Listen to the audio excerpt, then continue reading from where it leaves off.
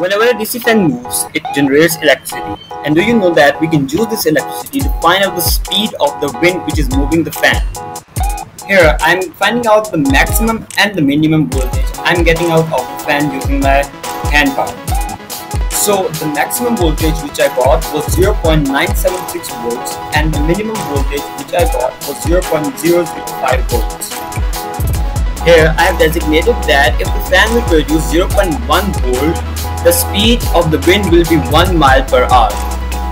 Here I am going to connect the fan with the A0 pin of the Arduino. So Arduino can get the readings from the fan, and after doing some calculations, it will show me the speed of the wind.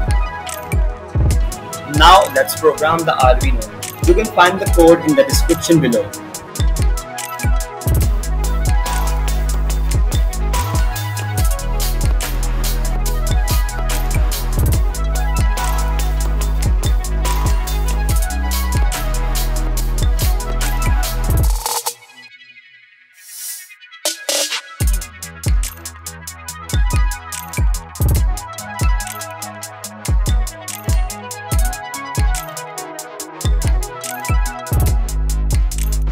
Here I have attached flaps on the fan so it can capture the wind and use the thrust to move and get a good movement. Flaps.